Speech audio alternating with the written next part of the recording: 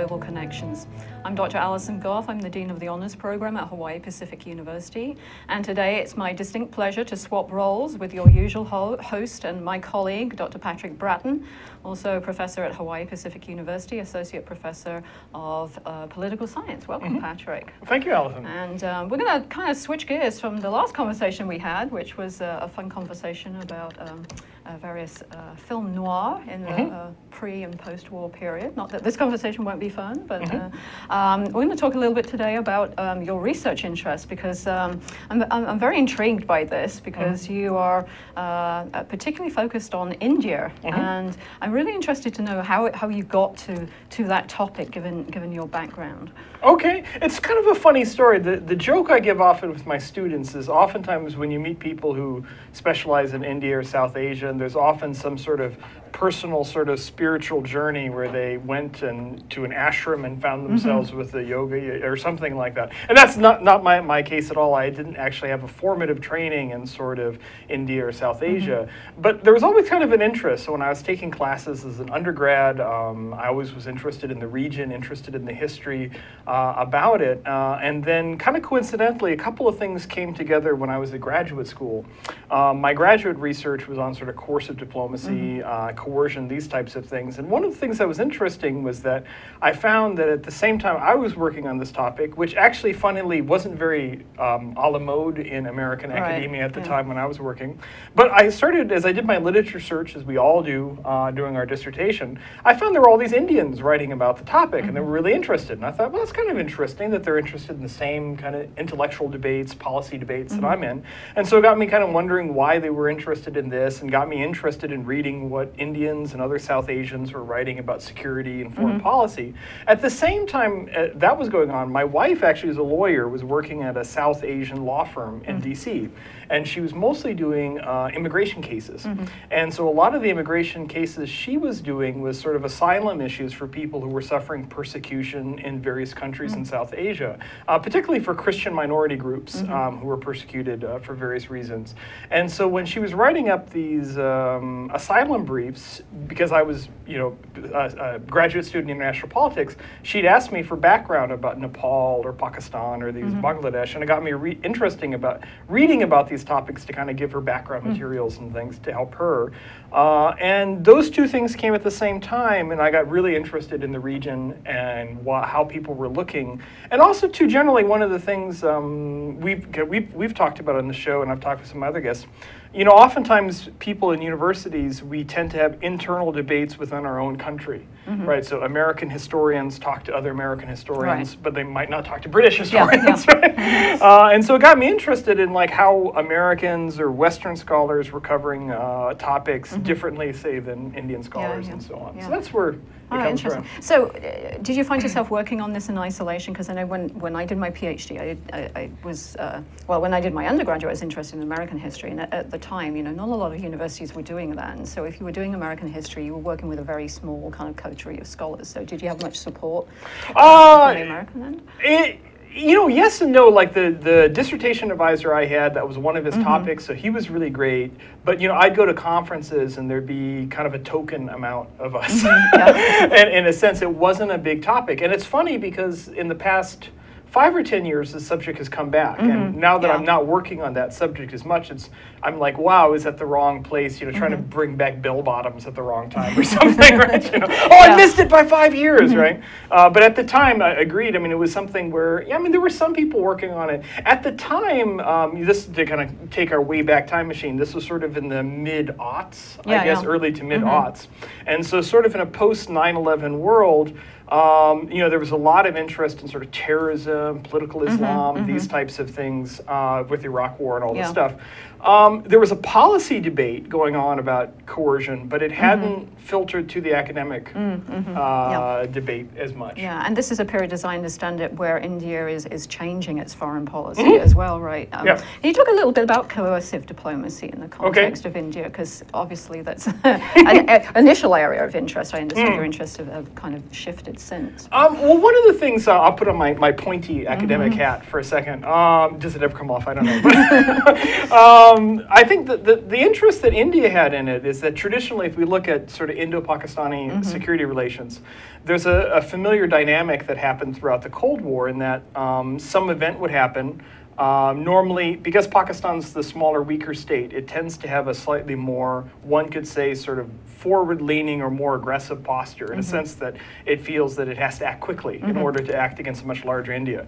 So India would always be reactive to some crisis with Pakistan for the most part. And then it would always have this fallback card that it was bigger. And so if Pakistan, we get in a fight, eventually we'll mobilize our big military and we'll go smush the Pakistani military.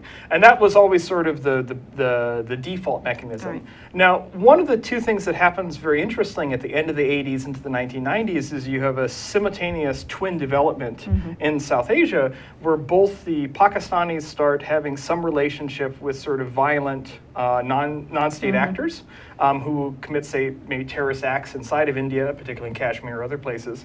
At the same time that both India and Pakistan become overtly nuclear. And so this twin developments call this traditional Indian policy of mobilizing the military to threaten Pakistan into question.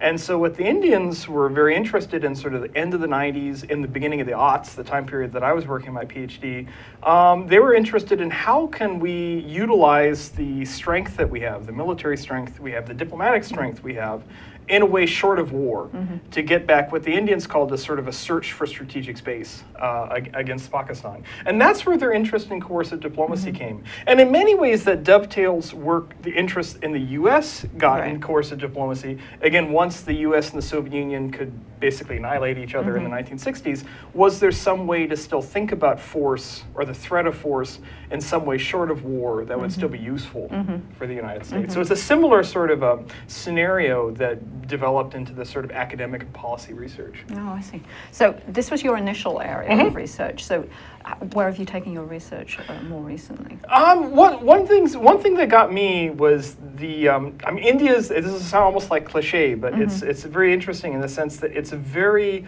complicated society and a very complicated history and political system. And so the more that I was looking at India and saying, oh, well, I think the diplomats work like this, and the government works like this, and the military works like this, I'd come back a year later, do more research, say, okay, I'm wrong. So I would constantly find that it was much more complicated than I thought it was. And so I got very intrigued in, and this kind of dovetails with some of my other intellectual interests about the different ways countries organize sort of their national security and foreign policy infrastructure. So what is the relationship that the US has with its military, its diplomats? How is that similar or different to Britain or to France or Japan, or in this case, India? And I got very interested in how civil-military relations works in India, or one could say doesn't work at times, and how India is also, as you alluded to earlier, changing its role in the international sphere as it sort of is a rising power. So what do you think is the driving force between civil-military relations in India? And how does that compare? Because it seems that a lot of your work is comparative, right? So this is what is interesting about this. And India obviously is an understudied, at least, area in terms of international relations in the West. So. Right. It's interesting. India is an interesting paradox in a sense for civil mil. Because if you look at the developing world writ large, and particularly South Asia and Southeast Asia, civil-military relations has a problem with Praetorianism, with military institutions that take over and throw coups and take over the government, or behind the scenes influence civilian leadership and things. So whether it's Thailand, Pakistan, Bangladesh, any of these countries, there's this problem with sort of Praetorianism in the military. And India's never had this problem. And so from, you know, the start of Indian democracy, arguably with independence in '47, although there's democracy in a form earlier, you don't have a problem with Praetorianism in the military. So on the one hand, there's this great shining success story of civilian control of the military, the way that people in the West would want to see in the US or Britain or wherever. On the flip side, there's this kind of weird separation between policymakers and the military where they don't really talk or coordinate that well in the system. And so one of the struggles has been, as India becomes a rising power, can this relationship where they don't talk to each other in a sense and have a kind of antagonistic relationship, is that still the best model in a sense? Okay, so you say that India doesn't have this history of Praetorianism like most of Southeast Asia. So is that a legacy of its imperial past, or where does that come from? That's an interesting question. Arguably, there's this longer tradition culturally in India about the relationship the military has with rulers and things. And there are some debates on that this goes back thousands of years. But if we go back to the more recent times, sort of 19th, 20th century, a lot of this has its origins actually in sort of the British Raj and sort of the reaction against British imperialism. In many instances because Britain had a very large Indian army, right? So you have this army that's mostly soldiered and by the 20th century increasingly officered by Indians themselves in the service of the British Crown. The military, in a sense, seemed to be one of these sort of shining examples of British colonial power. And so, unlike a lot of other countries, the elites that came to be who were pushing for independence in India were not military men. Like in a lot of other countries in the 30s, 40s, 50s, we've got revolutionary fighters, you know, whether it's in, you know, Myanmar or Indochina, people who were going to take power back for the people by the power of the gun. The Indian elites who were pushing for independence, you know, were by and large almost completely non-military men, and they did it without arms. Yeah. And so there's not really this history in India of the sort of militant revolutionary the way you would have in Algeria or something. And also there's this lingering suspicion at the time, and I would argue still, that the political classes have, that the Indian military is this kind of last bastion of the Raj. In India. And some of this is kind of apparent if you watch like Indian military parades on Republic Day in January. I mean, the Indian military in some ways remains culturally very British with bagpipes and you know, swagger sticks and sort of things. I mean, I have a bunch of both serving and retired Indian military officers as friends, and it's sometimes with some of them, and I don't mean this in a mocking way. It's interesting to me because I grew up with a lot of these World War II movies. My mom likes espionage movies, and there are just times I could imagine a lot of these, particularly like the Air Force pilots, you know, with a white scarf and shot down 2 Messerschmitts, Watson, had a brandy, you know, sort of thing. And and so for a lot of the political classes, there's still this. These guys seem very, in a sense, trapped in another time and maybe not imbued with the spirits of democracy. I actually think that these views are relatively problematic, but that's sort of the viewpoint in a sense, that the military is this sort of bastion of leftover British colonialism. Well, we'll be exploring some more of your research because I know you have things to talk about the Navy. I think you've got an interest in that after we go to a couple of messages. You're watching ThinkTech Hawaii, meeting people we may not otherwise have met, helping us understand and appreciate the good things about Hawaii. Great content for Hawaii from ThinkTech.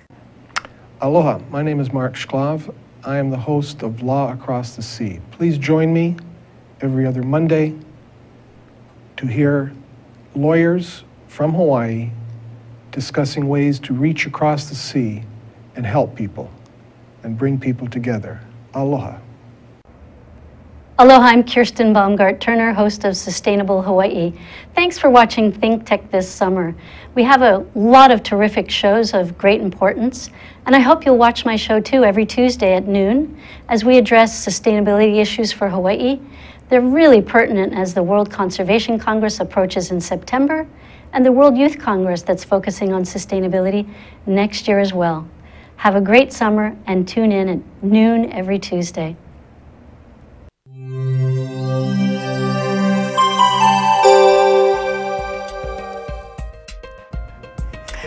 Welcome back to ThinkTech Hawaii. This is Global Connections. I'm Dr. Allison Gough, and I'm here talking to my colleague, Dr. Patrick Bratton, about his intellectual adventures in India, and we'll get to his actual physical adventures in India in a minute. But before the break, we were talking about coercive diplomacy and your other research interests. And I know recently you've become more interested in naval policy in India and in the region. Can you talk a little bit about how that came about and what particularly you're looking at in that area? Okay, it's an interesting question. I mean, one of the things that has often been sort of missing in India since independence has been a focus on maritime issues in the Indian Ocean. And part of that is kind of explains, there's several reasons for that. And one of the reasons is that India sort of is a land power with sort of disputed borders with Pakistan and China, naturally had sort of more territorial security preferences. But there's other parts of it that are missing that I think people miss out on when they're looking at it.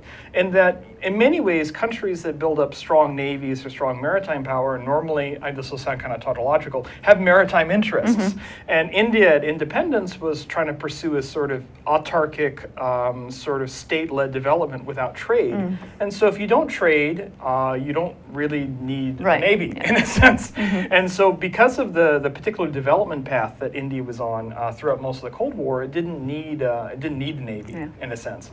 Now that India is sort of opening up to the global economy, it's sort of wanting to have a larger say sort of in its own region, and also to protect the trade that goes on. And so there's been this interest in it, and it's been an interesting shift, if you will. So there's been an investment in the Navy. There's looking now with the new government investment in the shipbuilding industry, ship repair industry, and so on, to try and lay in pieces to be more of a maritime state. But it's a long path, in a sense. I mean, the Royal Navy did not come right. And they're coming from behind. So yeah. And is this causing issues with the economy and the budget there? I mean, there are factions that are pushing hard for this right now. Obviously, competing factions on this.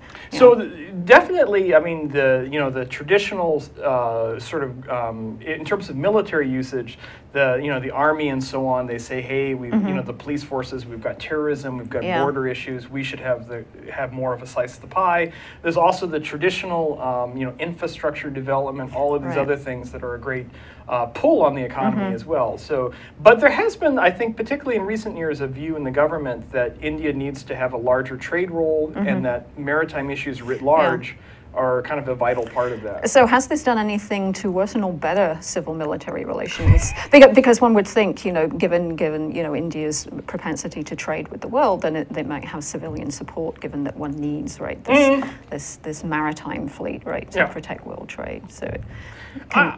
I think so, and I think one of the things that's interesting, the Indian Navy has a much better relationship with some of the civilian industries in terms of having the Indian shipbuilding industry provide ships for the Navy. That relationship is sort of the success story. We're often, like the Army and the Air Force, have had sort of terrible relationships with civilian or government suppliers. And also there's a kind of a natural cosmopolitanism with navies, in a sense that they're sort of, not to say that they're a non-military military service, but they tend to have an ability to sort of interact with civilians in the civilian world in a better way than, say, I think a more traditional sort of, particularly like the Army, that tends to be much more, I guess, military in a sense.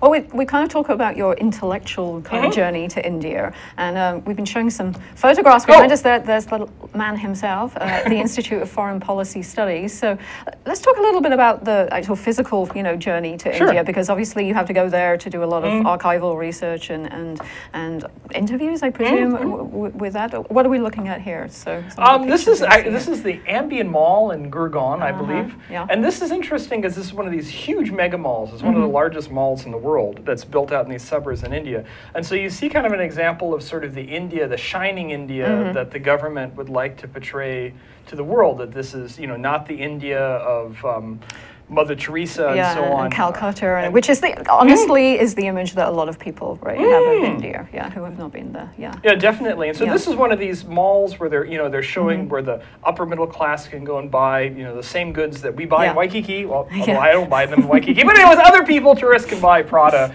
and so on. And so it's kind of an interesting contrast, when that's I think the interesting thing in India is that you have some areas and some places where the infrastructure, the development.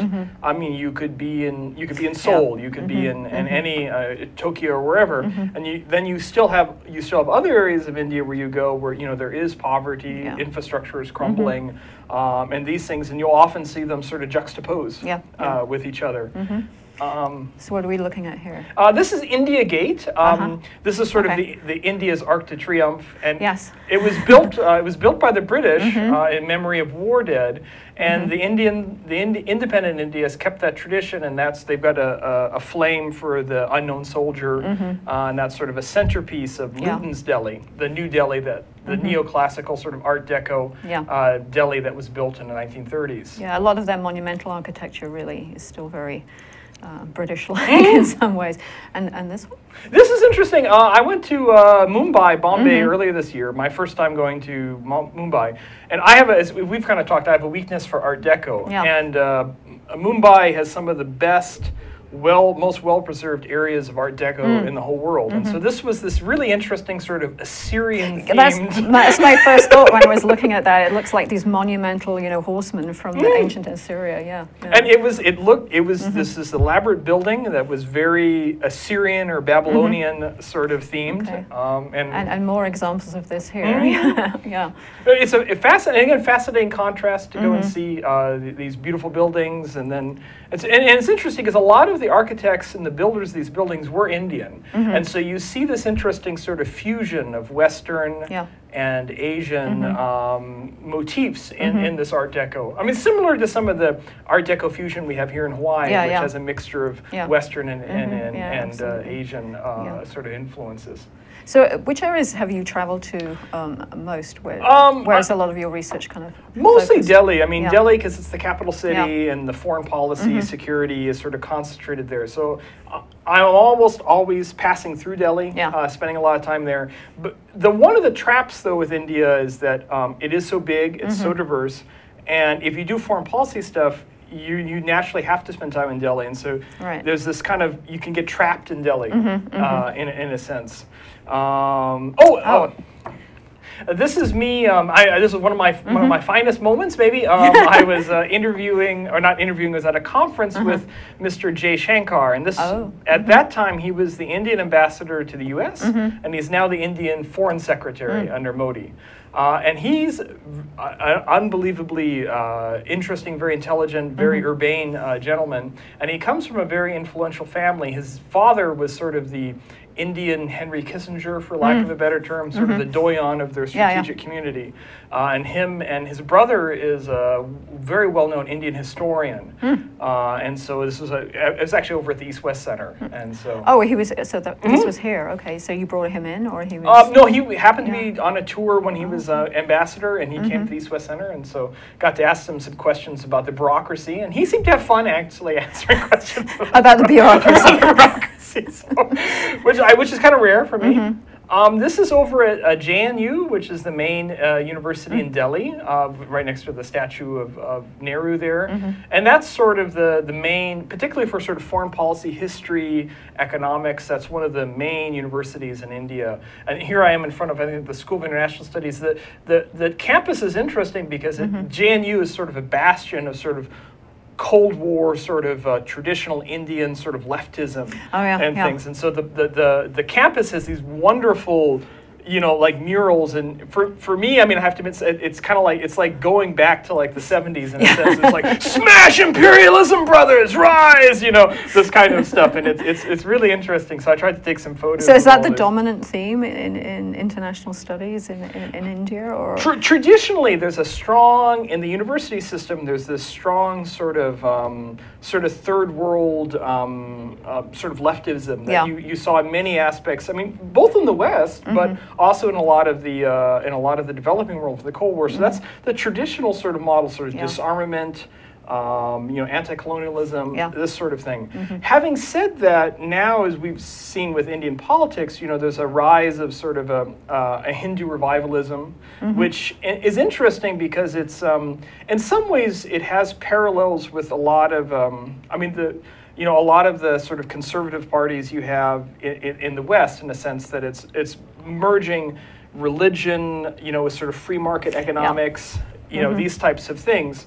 And so that's also, you see an increase in that as well. In a sense, people who want a more sort of nationalist, free market sort of approach, but it's also part with a religious aspect as well. Yeah, so as in other countries, what they're studying really reflects, kind of presentist concerns and cultural, heritage at the same time. I think you can say that about any IS or poli-sci or history in any country. The trends follow kind of social developments and political developments at the time to a certain extent. Yeah. And okay, looking very... Oh, it's me with my regal kurta. Here. Yes, yes. That's in front of Safdarjung tomb.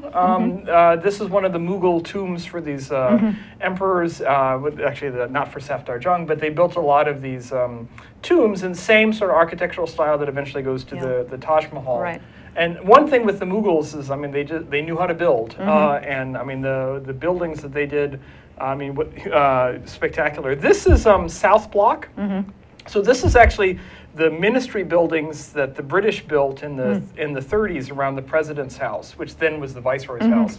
And they're, again, an interesting architectural mix of sort of Mughal, Art Deco, British Imperial. Yeah, you can see the fusion right just in that shot, yes, of these two cultures kind of coming together, and a lot of other, Now, this I wanted to ask you about, because I know the guy who lived here was a particular kind of hero of yours, and he was a man-eaten tiger hunter turned conservationist. So would you like to talk a little bit about, it's Jim Corbett, right? Right. Yeah, very nicely, nicely done, Allison.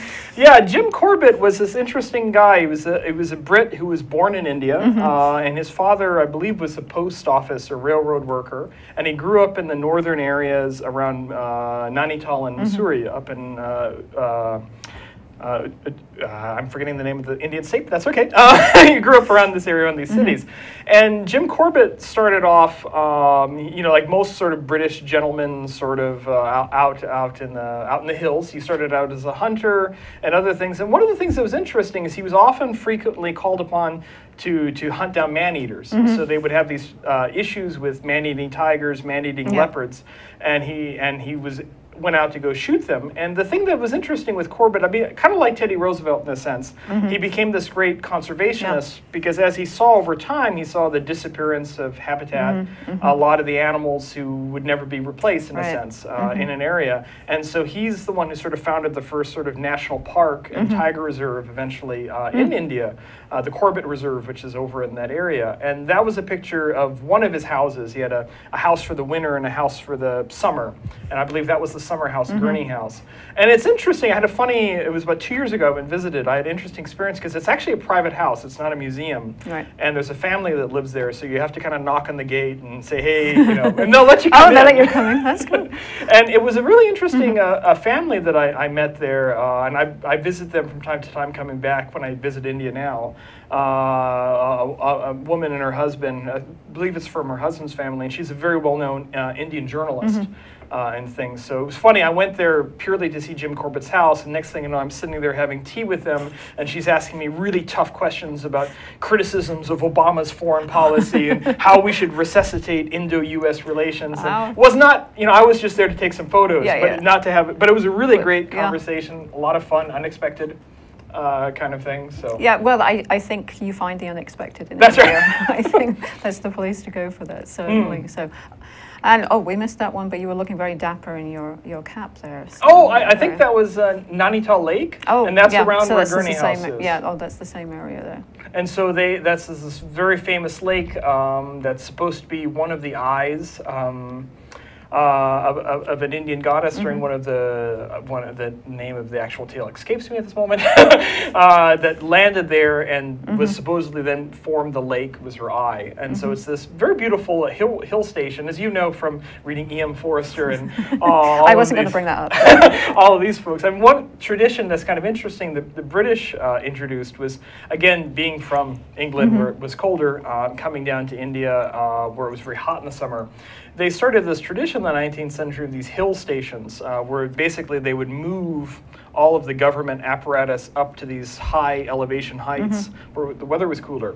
And then once the British left, the middle class in India discovered that this was a really nice way to build vacations. So when it's really hot in Delhi, a whole bunch of middle-class people from India, from Delhi, go up to these hill stations in a sense the same fashion of way that the British did 100 years ago. And so Nainital is one of these areas up in the hills, and the weather is quite pleasant in the summertime. Okay. Well, Dr. Bratton, it was a pleasure speaking to you, and this is your last program, very sadly, and I wish you every luck in whatever you're going to do, and come back and speak to us when you return with more information about more of your adventures wherever they're going to take you. Okay. So thank you for being with us, and we'll see you next week at ThinkTech Hawaii Global Connections. Goodbye.